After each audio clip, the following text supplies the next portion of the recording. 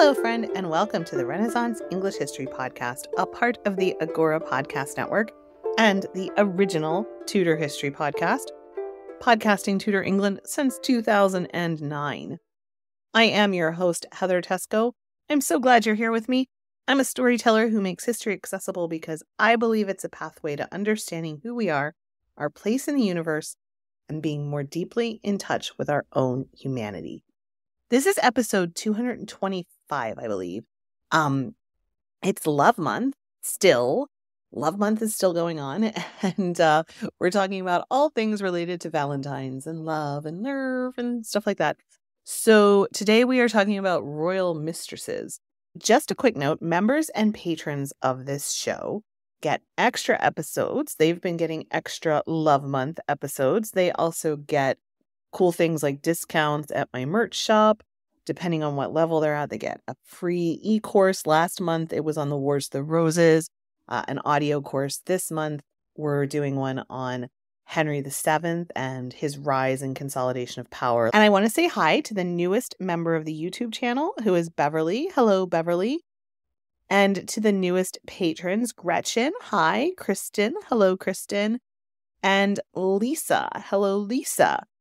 So, if you would like to also get extra content, other cool things, depending on what level you're at, you get a free TudorCon streaming ticket, all kinds of cool stuff. You can go to englandcast.com/Patreon if you're listening to this on the regular feed and Patreon is easy for you, englandcast.com/Patreon. Or if you're listening to this on YouTube, you can also just click join this channel and you can pick the level that's right for you and the perks that you want. Members also get author chats once a month. And this month we are chatting with Janet Wertman, who is going to be talking at TudorCon about Douglas Howard, who of course had a thing with Robert Dudley. So lots going on in my membership world. All right, my friends, let us get into it talking about royal mistresses. The Tudor period, of course, was marked by dramatic political, religious, and social transformations in England. Amidst the backdrop of royal intrigue and power struggles, societal norms dictated very strict codes of conduct regarding marriage, which was often more a matter of political alliance than personal choice. However, the private lives of monarchs often painted a different picture, with extramarital relationships and the role of royal mistresses emerging as open secrets within the court. Royal mistresses, though not really ever recognized, wielded considerable influence behind the scenes, navigating a complex web of courtly politics and personal ambition. These women, often chosen for their beauty and wit, occupied a unique position, offering companionship and counsel to the king while operating within the constraints of a rigidly structured society. Their roles, shrouded in both allure and controversy, highlight the dichotomy between public duty and private desire, revealing the human side of monarchy and the intricacies of Tudor life. So let's talk about, to start with, the societal role of a mistress. Of course, within a society bound by stringent marital expectations and alliances, the personal affections of the monarch often found expression outside the sanctity of marriage, giving rise to the pivotal yet unofficial role of the mistress. These women, ensconced within the inner circle of the monarchy, wielded a form of influence that, while subtle, had the potential to steer the course of political events and royal favor. The societal role of mistresses in the Tudor court was multifaceted. Ostensibly, they were companions to the king, chosen for their beauty, their charm, and their intellect. However, beneath this veneer of courtly romance lay a web of political maneuvering and influence.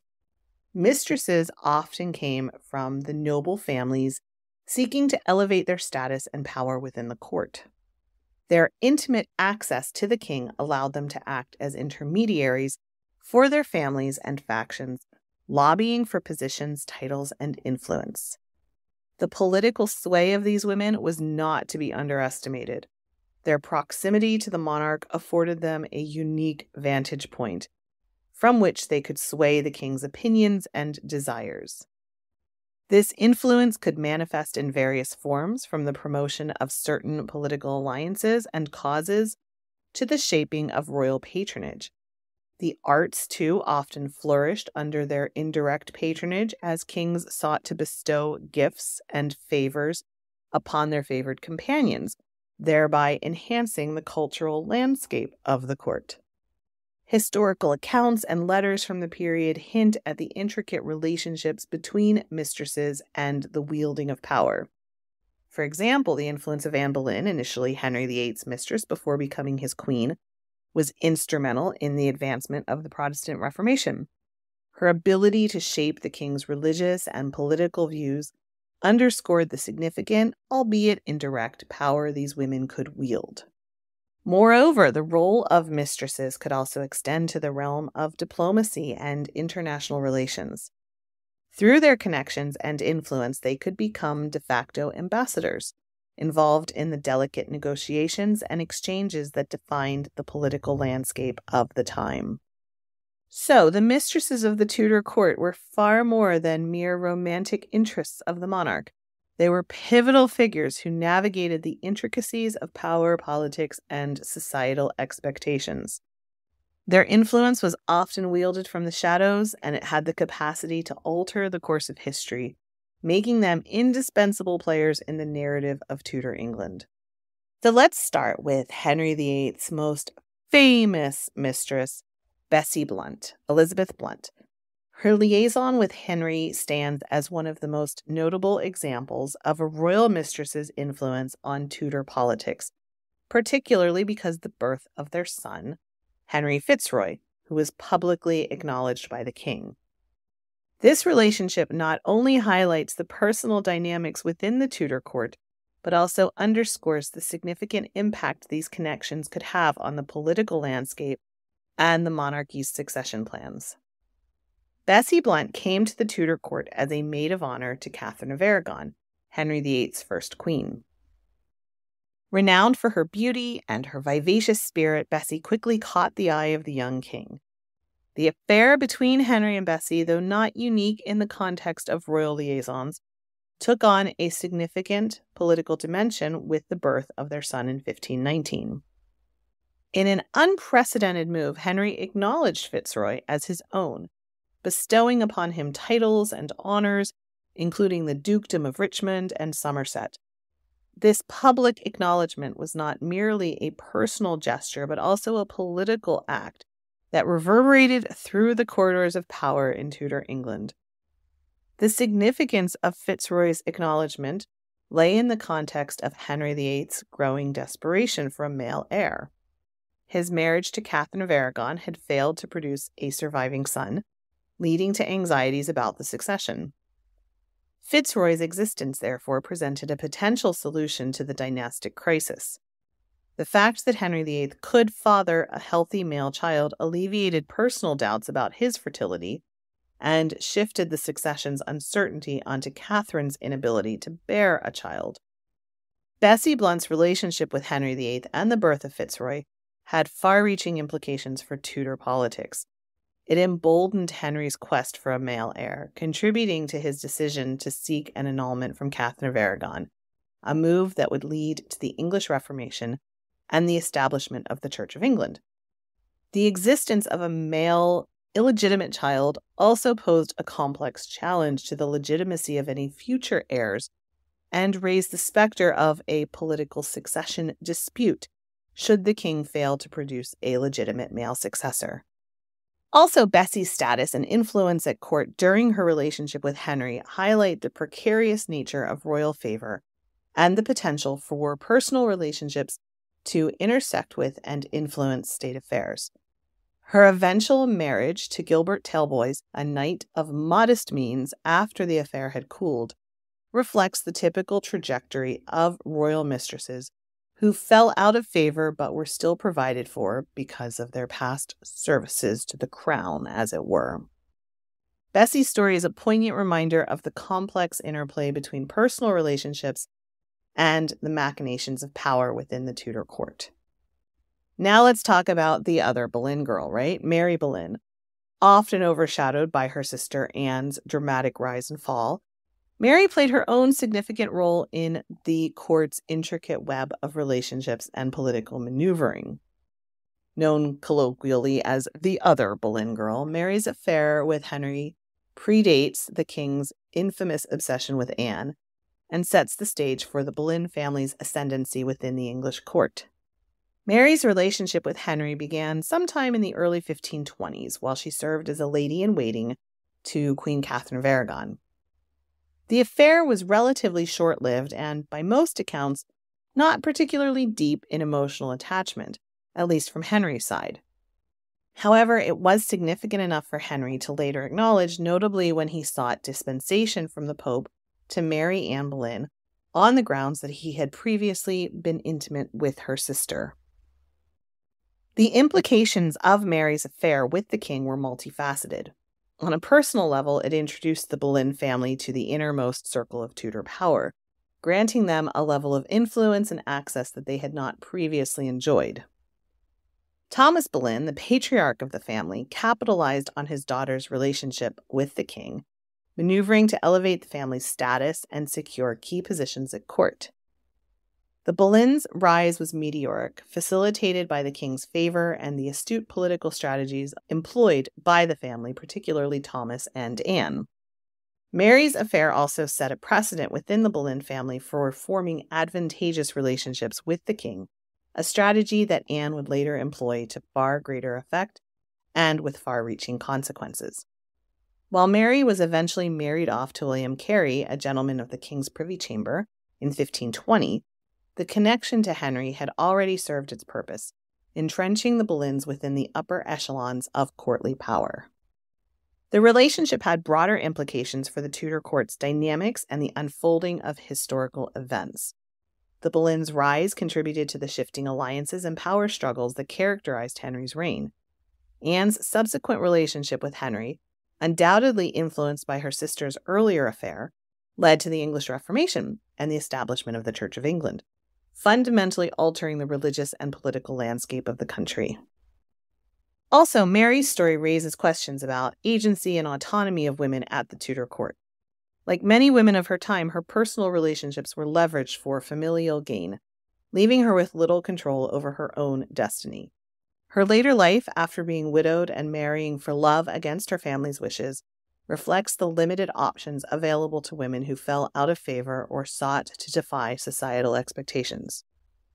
Looking at this relationship, it becomes evident that Mary's story is not just a footnote to her sister's more famous narrative.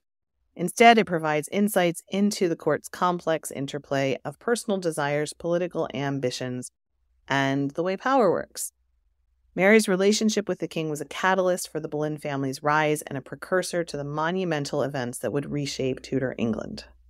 Now we're going to move over to France and talk about Diane de Poitiers and Henry II of France.